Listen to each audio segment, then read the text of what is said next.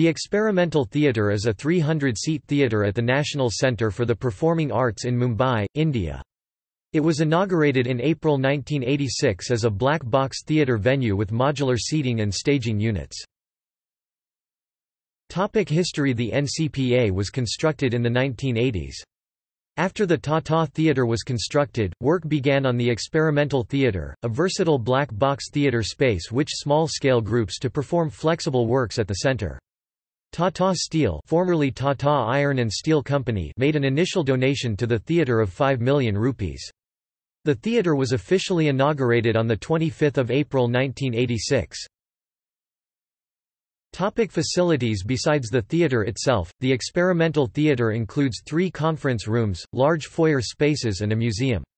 According to the Larsen and Toubro, the acoustics of this theatre allow individual instruments to be appreciated without amplification.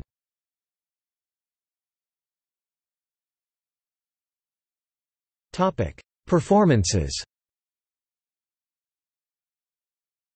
The Experimental Theatre has hosted experimental plays, Indian epics, classical music concerts, and Western operas and ballets. Famous artists such as Romain Deschamps have performed there.